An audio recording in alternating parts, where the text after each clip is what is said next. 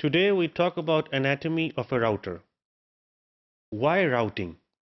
Have you ever wondered what happens when you click on a link in a browser and you get the results within seconds, or I should say within milliseconds?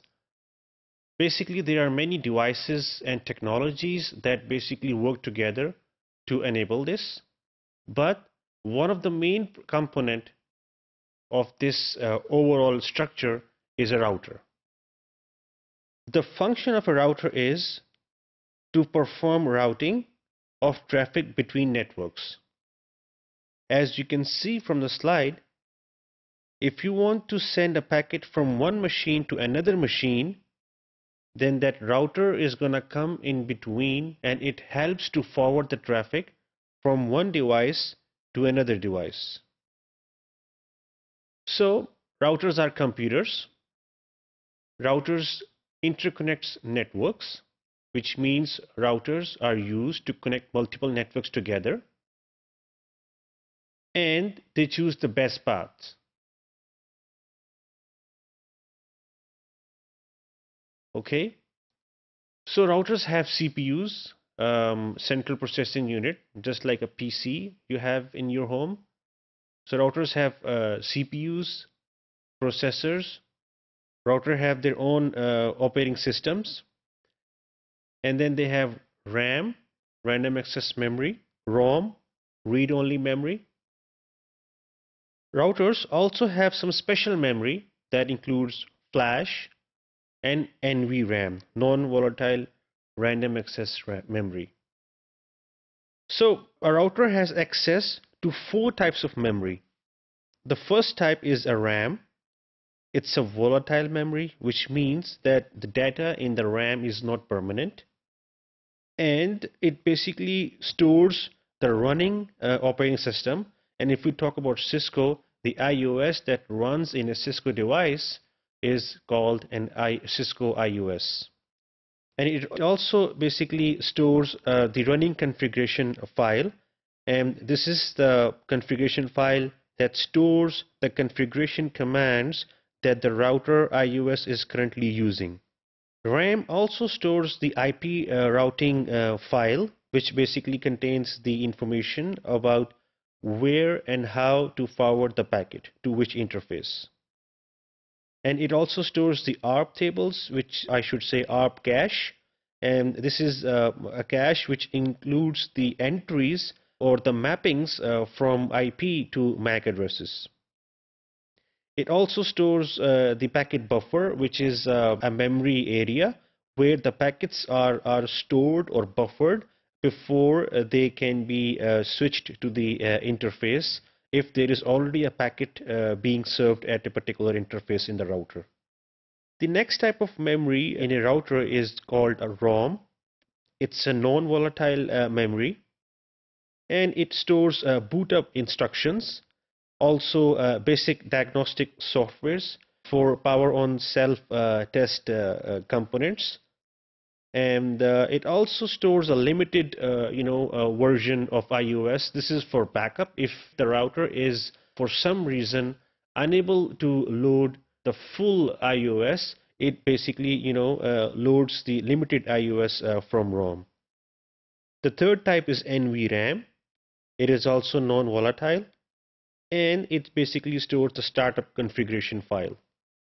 The fourth type is flash. It's non-volatile, and it stores the IOS and also the other system files. This is the IOS that is stored in flash. That IOS is basically loaded into the RAM from the flash when the router is boot up. Okay, so now let's look into the router backplane.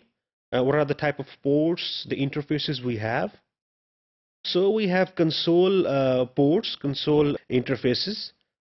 So there are two types of console ports, one for the USB mini type B console port, and the other is RJ45 console port.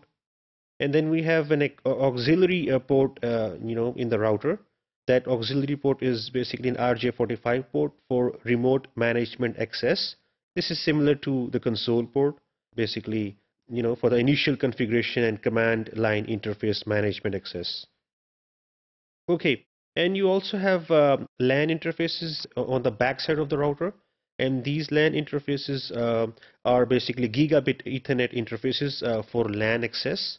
So two ports in a typical Cisco 1941 router. And then we have enhanced high-speed WAN interface cards, two slots for them. And these are basically, these two slots are used basically, provide modularity and flexibility by enabling the router to support different types of interface modules, including serial interface module, DSL interface module, switch ports, and wireless interface modules. And then there is also, two 4 gigabyte flash card slots, and they are basically used to expand the storage capacity of a router. This is a typical a backplane of a Cisco 1941 router. So it really depends on the type of router that you purchase, and it varies from router to router. But most of the routers have these type of ports. The only difference would be the number of ports that there are in a particular router. Okay, we also have some USB ports. So two USB ports. And in order to connect to a router, there are multiple options.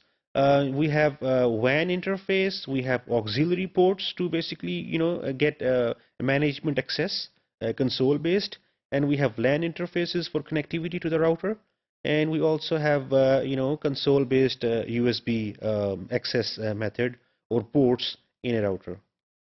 Okay, so a router interface is a physical connector that enables a router to send or receive packets. And there are multiple types of interfaces.